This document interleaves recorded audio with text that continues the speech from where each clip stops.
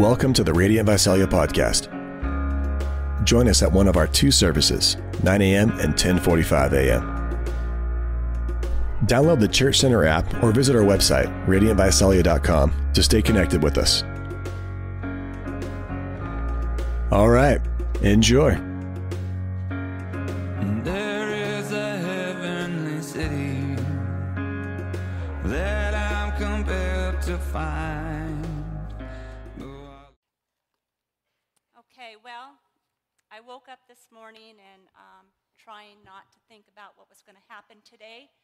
And my knees start jumping a little bit and adrenaline starts taking over. And I realized, I think I've felt this before.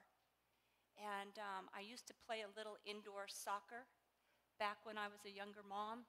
And before the game, it would be like knees jumping up and down, adrenaline taking over. It's like sitting on the sidelines waiting for the game to start. And I felt like the Lord just said to me, it's game time.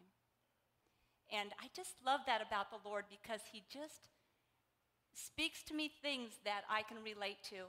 And to me, that just said everything like, okay, God, we got this. You know, we're in the game, we're going to do this, and it is game time. So jump in with me. We're going to play some soccer today in God's way. So I guess the first part of this game is I have to tell you what I'm going to add to the song list.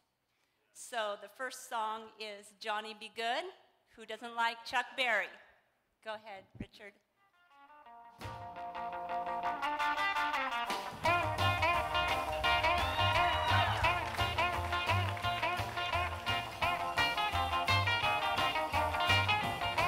You can get up and dance if you want. Deep down in Louisiana, close to New Orleans, way back Go, in Joe. the woods among the evergreens, there stood a log cabin made of earth and wood, where lived a country boy named Johnny Be Good, who never ever learned to read or write so well, but he could play a guitar just like a ringing a bell. Go, go. Yeah, that song is fun to me because that reminds me of a carload of girls driving around with the windows down, playing the radio, waiting for a good song to come on. And if Johnny Be Good came on, it was either dancing in the car or pulling the car over and dancing in the street. So, boy, those were good days, right? So the next song that I'm going to add to the song list, I'm a little bit older now, and this is You Put Your Love in My Heart by Keith Green. I found it hard to believe someone like you cared for me. You put this love in my heart. Obviously, I'm a Christian now. I tried but could not refuse. You gave me no time to choose. You put this love in my heart. Yeah. I wanna know where the bad feelings go. So what that looks like to me is a Volkswagen van, bright orange, and a really great stereo system in it, windows down, music blaring, and Keith Green playing all the time, singing at the top of our lungs, and I'm pretty sure back then we thought that we were witnessing. We were like witnessing to people because, you know, Keith Green was the word at that time. But I realized that many of you guys don't really know me, and I've been here for about a little over 3.5 years now, and so let me just give you a little few bullet points of who I am. I was born in Washington State and lived in a non-Christian home. I gave my heart to the Lord when I was 19 and also got married when I was 19. We had 2 daughters, Erica, who lives in Washington State with my 4 granddaughters, and Janelle, who lives here, this is her, and my grandchildren and her husband, Matt. And in the 80s, my husband, along with my daughters and I, we joined YWAM, which is a missions organization founded by, it's called Youth with a Mission, founded by Lauren Cunningham, and we jumped into that full-heartedly. We boarded a ship in L.A., sailed the South Pacific for about a year and a half. We stayed with YWAM for approximately 10 years, where we did various different kinds of missionary work, part of that being that we put together teams and took them out for disaster relief. And we also lived in Bogota, Colombia, where we ministered to street kids. After YWAM, we went back to our hometown, Washington, and my husband went back into the trades, which he was a plumber, pipe fitter, and welder. And I jumped into the school district and was pretty excited to be known in the town as the lunch lady. Yeah, that's pretty fun. Little kids stopping their moms and saying, "Mom, that's our lunch lady." Soon after doing that for a few years, we were asked by our home church to come on staff, and I took the position of church secretary and women's director, and Bob took on janitorial and master's commission. And master's commission was a group of young people that he trained up to do ministry and to take them out and preach and teach in other churches and stuff like that. And then after, so when we took them out, a church in Las Vegas heard about us, and we even came here with our master's commission to History Makers. And anyways, Las Vegas asked us to come and put together master's commission for their church. We served that church for about 3 years, where we then planted a church in Helena, Montana. Are you guys exhausted? Yeah. We planted a church in Helena, Montana, and we ministered there for about 11 years. And then my husband was diagnosed with cancer, where he quickly passed away, and I moved here to be in Visalia and be by my daughter, Janelle. Anyways, I share all this because through life's journey, I've learned a few things. And one of the things that I have learned is that I take God at His word. I believe His word to be true. I believe His word to be powerful. I believe His word to be life-changing, strengthening, guiding. His word to be everything that I need in my life. I believe it to be true. I believe that when I pray, He truly turns His ear toward me, and I've got His attention. I see that, actually, when I pray. I'm like, God, come on, let's get this going here. You need to be paying attention. Just like David through his life, he learned through life journeys that he could trust God. He learned through his life journey that he could call upon God. He learned that through his life that there was a King of Kings and Lord of Lords, and it wasn't him. And so through our life's journeys, we all get to learn who God is as we apply the Lord to our situations. We're not the answer. He is. He's the answer. Last week, Jared shared on Psalms 4, which is sometimes labeled as the evening prayer. And this week, I'm going to share on Psalms 5, which is sometimes labeled as the morning prayer. And all I have to say about that is, whatever time it is, just pray. Just pray. Morning, evening, noontime, it doesn't matter. So let's go ahead and just go ahead and read Psalms 5 to you right now. Starts out, "Give ear to my words, O Lord. Consider my meditation. Give heed to the voice of my cry, my King and my God. For to you I will pray. My voice you shall hear in the morning, O Lord. In the morning I will direct it to you, and I will look up. For you are not a God who takes pleasure in wickedness, nor shall evil dwell with you.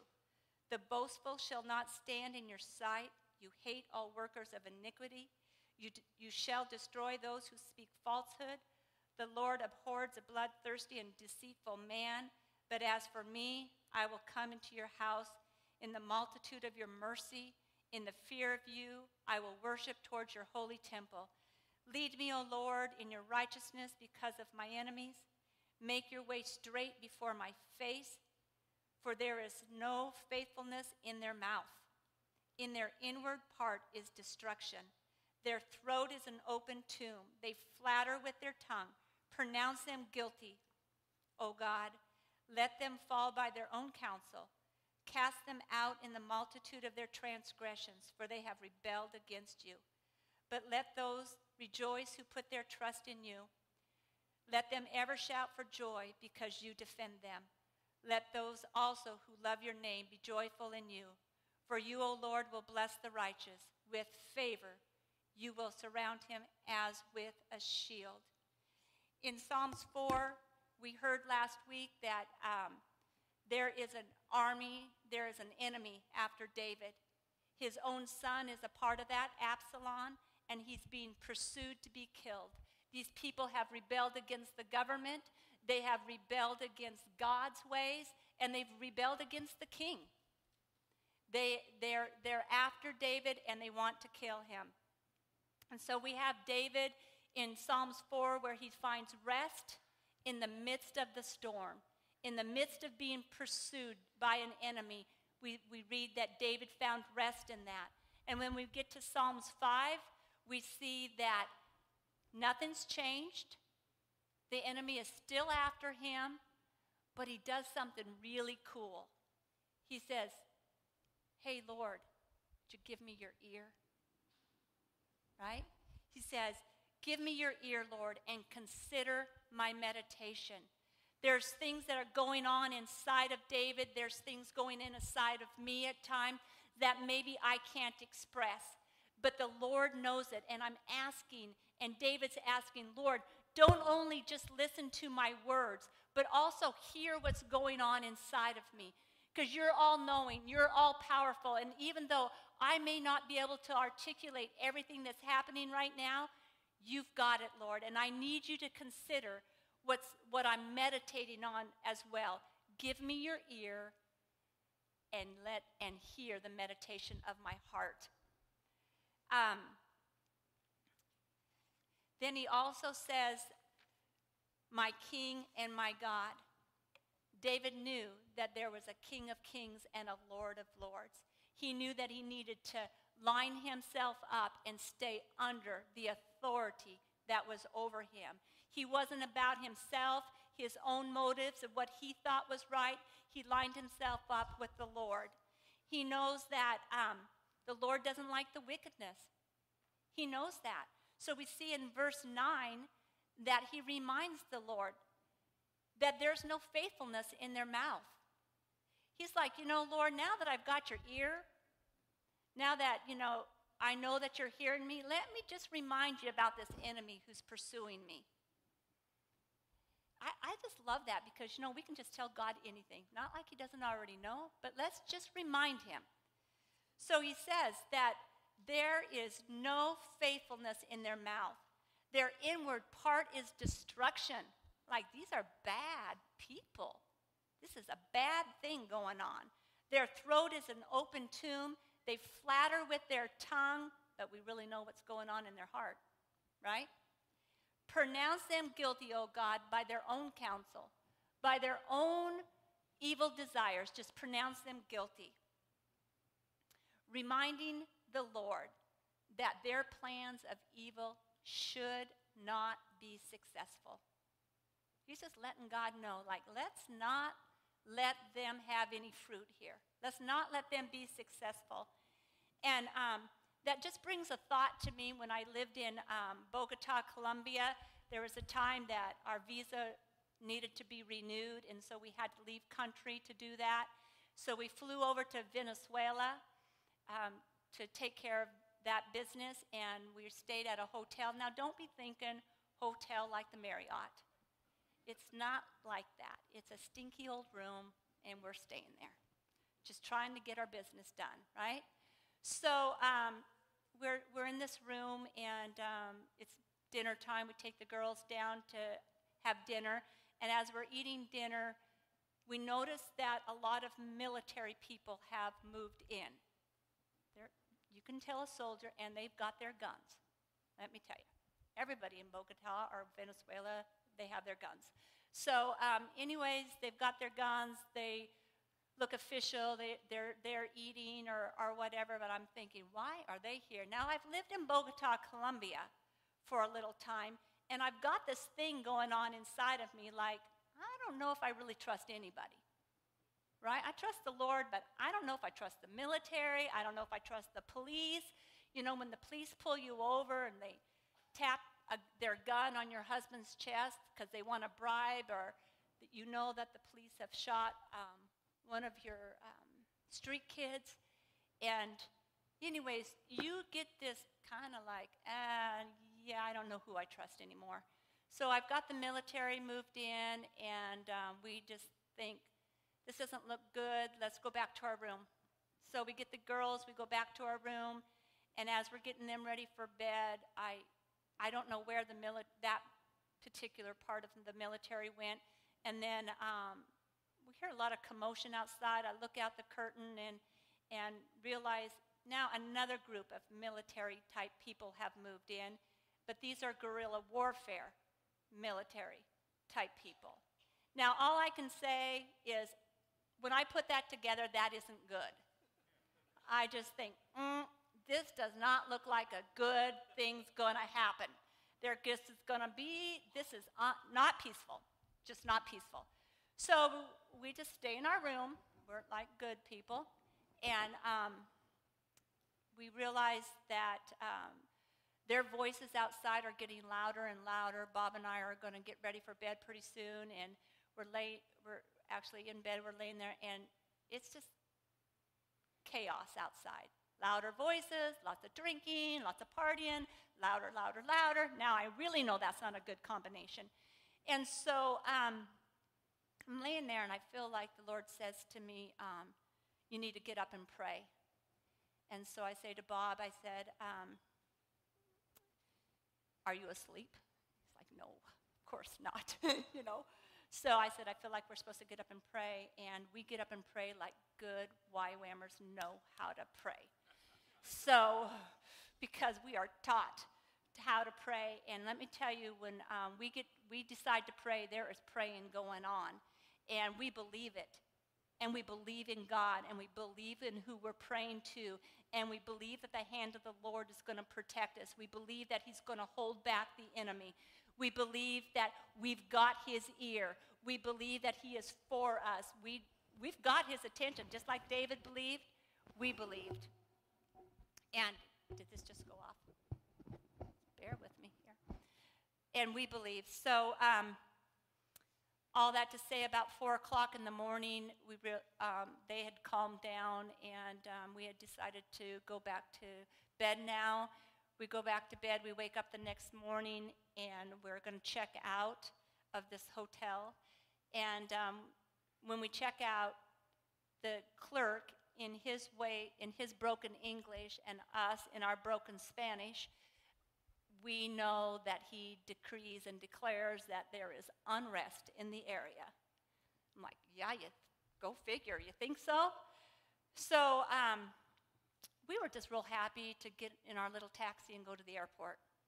So we jump in our taxi, we go to the airport, we're going through customs, and I give them the girls as passports and my passports, and we're going through, and they're kind of cranky. You know, I don't think they like us because we're Americans maybe, and we don't really speak their language, and they're just like, get through here, you know.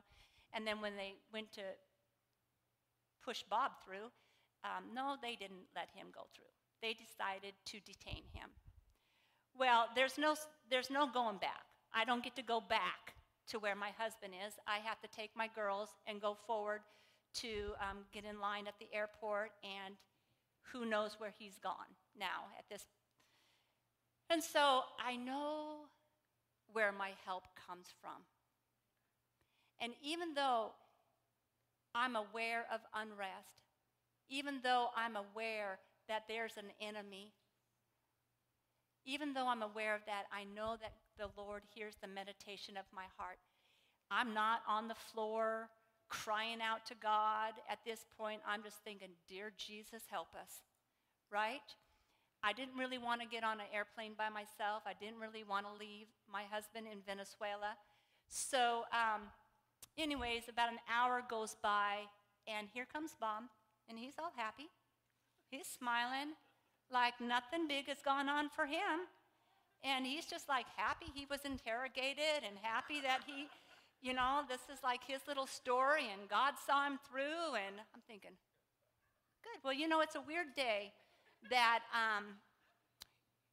you're excited to fly back into Bogota, Colombia. It's just like that just doesn't even make sense. But what I learned through these life experiences, and as David had learned through his life experiences, that I do have a God that hears my prayers and answers them. I do have a God that I can press into and believe him for things that look bad, for him to take care of it. Now, these are really good stories because I get my way in the end. I get to have a happy ending. God meets us. We get delivered out of Venezuela. We make it out of Bogota alive. And, these are good stories, but not every prayer ends up the way we want it to. It just doesn't always go our way. And that's the whole part about trusting God and believing in God and where our help comes from. It's not that I pray good prayers. Is that I serve a good God and believe that no matter what the outcome is, he is still a good God. He still hears me. He's still for me. He's still got my best in his interest, and he's the one that takes care of it. And so, anyways, let's move on. So in Psalms 18:6, another Psalms that really I would have loved to preach on, but God told me to do Psalms 5, so I thought I should be obedient. But anyways, in Psalms 18, I just love that portion of Scripture. I would love for all of you to read it because it really shows the Lord in a real warrior on my behalf way. It's kind of fun to think of the Lord fighting for you, right? So it's just a great scripture. And but in verse 6 it says, "In my distress I called upon the Lord and cried out to my God." How many know that to be crying out to God you have to have some distress? Okay? So it says that there. In my distress I called upon the Lord and cried out to my God. He heard my voice from his temple, and my cry came before him, even to his ears. Psalms 116, 1-3. I love the Lord because he has heard my voice and my supplications, because he has inclined his ear to me. Therefore, I will call upon him as long as I live. My heart is to call upon the Lord as long as I live. Not because I always get my way, because I have a God who hears me and is involved in my business. And he loves me, and he's going to give me the answers that are right for me.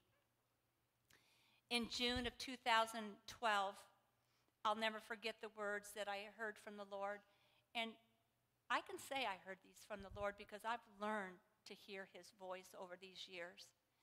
And he says to me, "Pam, whatever you do, keep your eyes right on me." I'm like, okay.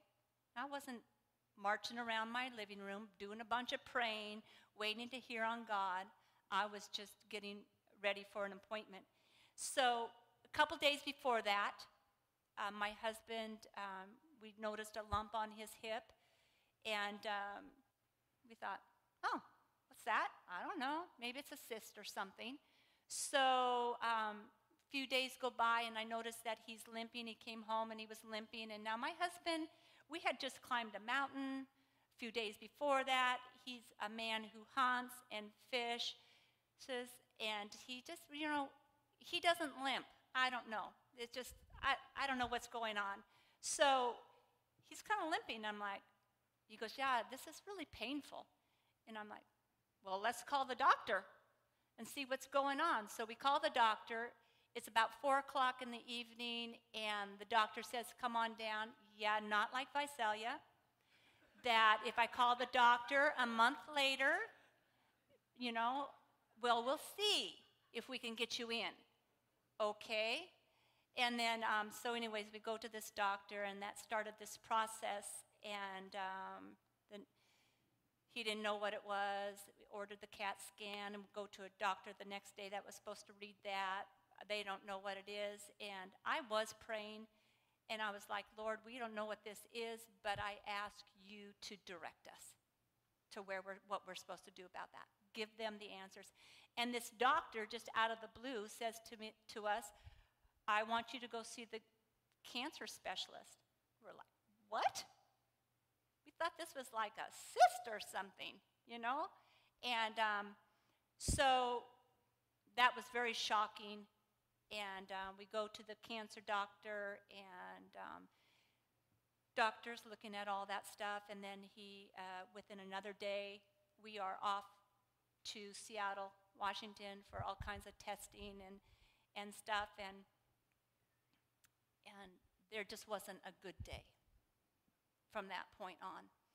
It was every day was a bad report. Every doctor was a bad report. Everything was a bad report. Just wasn't good. But God knew what he was doing when he said to me, Pam, whatever you do, keep your eyes right on me. Because I wasn't asking him for anything, but he cares enough about me to already give me something to hold on to. So in bad reports, you can get out there a bit, and I would bring myself back. Okay, Lord, what? What about this? Okay, Lord, what about that? Okay, Lord, I need your help here. Oh, Lord, could you just hold me? Right? I just love that about God. I just love that he cared that much to give me that. So 2 weeks go by in Washington. We get to go back to Montana, which Bob was very excited to go back home. And we started radiation and chemo. And I don't know where I was, but I don't know if this was just my own survival or what, but I really didn't think my husband was dying. I really thought we were just going to do this radiation and chemo and life would go on because, I had a plan. I had a plan what my life was supposed to look like. I was going a certain way. We were doing a certain thing, and we were growing old together, and this is where we're heading. So we were home for a short time, and we're doing the chemo and the radiation. And one night, Bob is up throwing up violently, and it was like, oh, this is not good. I knew in my heart this was not good. This was different. And so the next morning we go to radiation, and I just say to the doctor, hey, Bob seemed really sick last night. This is what's going on. And he goes, okay, well, let's talk to the cancer doctor. So we do that, and they decide to put Bob in the hospital. And I'm thinking, honestly, I really am thinking, this is because he's dehydrated. This is what you do. If you throw up all night, that's not good. You're probably dehydrated. This is what we do. And I'll never forget this one little nurse that just grabbed my shoulder so gently and said, honey, this doesn't look good. And I'm like, okay. I just thought, well, he's got it, dehydration is not good. We got this. And I see how the Lord tried to prepare me, and yet I just didn't really quite get it. So he went into the hospital, and 9 days later, he passed away. And I tell you this, not because of the sadness of my husband passing away, which it is sad to me, but I tell you these stories because of the greatness of our God. That we have a God that no matter, it didn't go my way. Were we praying? Absolutely. There was the healing scriptures never turned off in the hospital room. There was the 24-hour prayer meeting at the church where people got together and fasted and prayed on our behalf. There was people all over Facebook praying. There was us crying out. We were believing. We were trusting God for a miracle. And it didn't go that way. It didn't happen my way.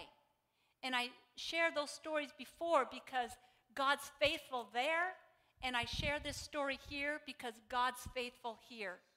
He's 100% faithful. I don't like the situation, but I have a God who carries me through. I don't think it's fun, but I have a God who takes care of me. That just like in Job, when Job said, I knew the Lord, but now I know him.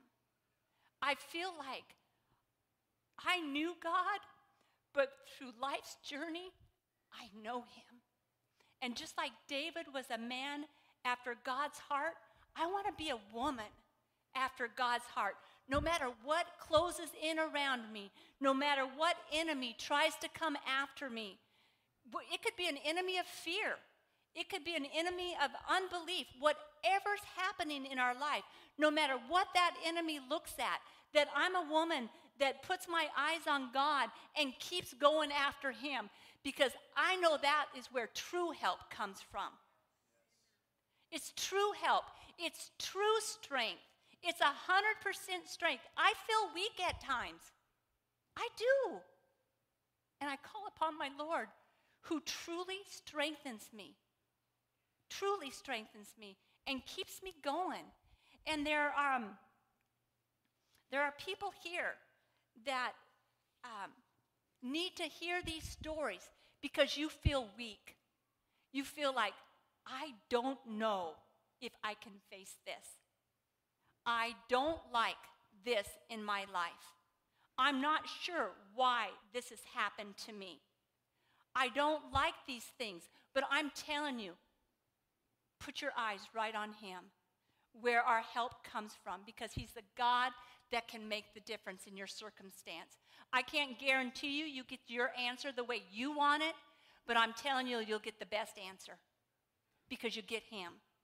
In all my life's journey and the different things that I've had to believe God for, all I can say is I know him in a greater way. I know him in a greater way. So my challenge to you is, go ahead, Mom, is to keep praying, keep trusting, keep believing, keep your eyes on him. We're going to end in a declaration of worship, proclaiming the faithfulness of our Lord, the strength of our Lord. And if you want to come forward and sing this before him, you want to move out of your seat and just bring whatever is going on, what you've been meditating on, where you're at with the Lord, and bring it before him, I welcome you to come to the altars and cry out to your God where your help comes from, because he's the answer. Trust him at his word.